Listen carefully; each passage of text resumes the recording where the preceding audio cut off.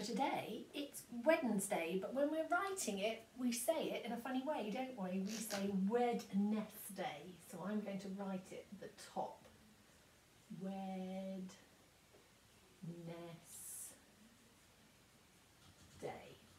Because it's good to practice.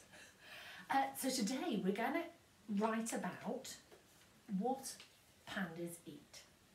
Now, in my book here, it says that most of the time they eat bamboo, but occasionally they eat grass, fruit, and even small animals.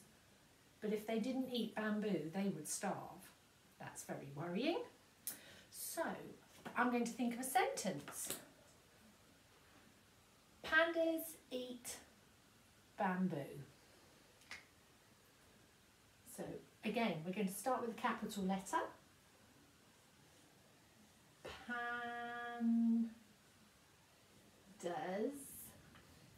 eat. Now, eat is a funny word. It sounds like it should be E-E, or an E and an E, but it isn't. It's E cup of tea. Eat.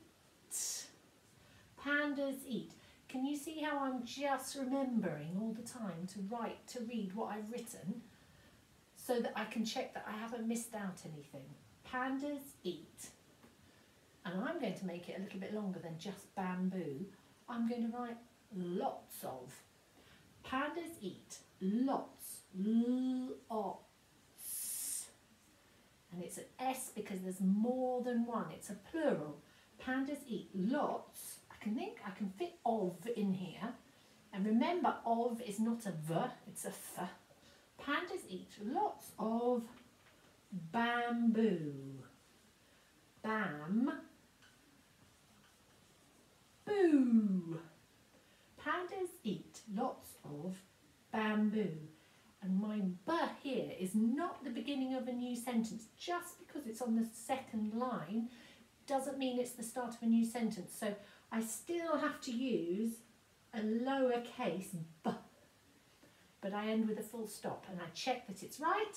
Pandas eat lots of bamboo. And I'm going to carry on writing some more sentences, and so can you. Have a good day.